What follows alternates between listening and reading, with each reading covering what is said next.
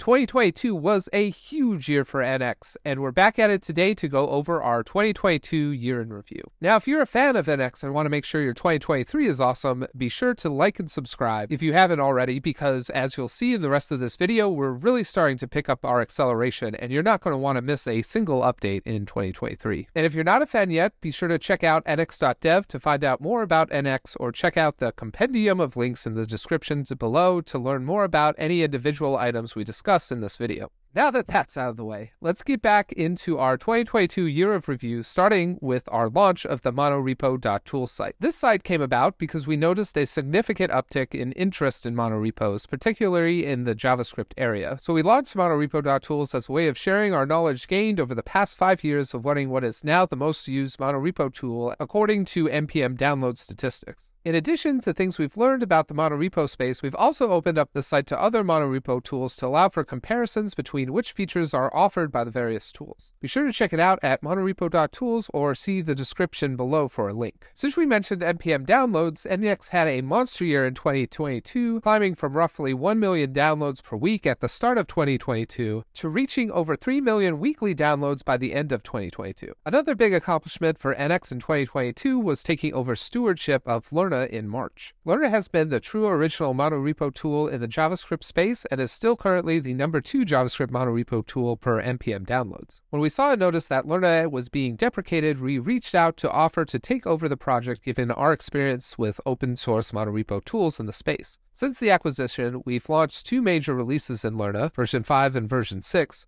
redesigned the Lerna website and docs, and have included the option to enhance Lerna with features from NX like task caching. In 2022, NX also hosted 2 conferences, the remote NXConf Flight in April, and our first in-person conference in Phoenix, Arizona in October. Both of these events were a huge success from our vantage point, so be sure to check out the links to the recordings available in the description. At the start of 2022, NX was completely bootstrapped, and most of us engineers at Narwhal were working 80% of our time on consulting for larger companies that were using NX, with the other percent of our time allocated to working on our internal projects. However, in November, we completed an initial round of funding, raising $8.6 million with our newest partners, Nexus Venture Partners and Andreessen Horowitz, or A16Z for short. With the new funding, we've been able to launch 2 significant NX releases in 2022, and we expect to see significant acceleration into 2023 as we become able to allocate more of our existing engineering resources to NX and bring new engineering resources on board as well. To highlight other NX improvements from 2022, we were able to rework and improve our documentation site. We improved NX's speed from 2021, increasing its lead as the fastest build tool available in the JavaScript space per our benchmarks, and since taking over stewardship of Lerna, we've been able to get Lerna on the same order of magnitude of speed as NX. We significantly improved our terminal output for NX, especially when running multiple tasks concurrently. We added support for creating your own local and published NX plugins and workspace presets. We also added support for module federation for both React and Angular projects.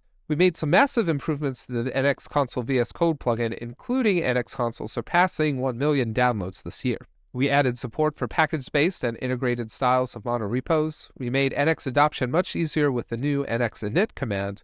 We added standalone application support for non-monorepo projects.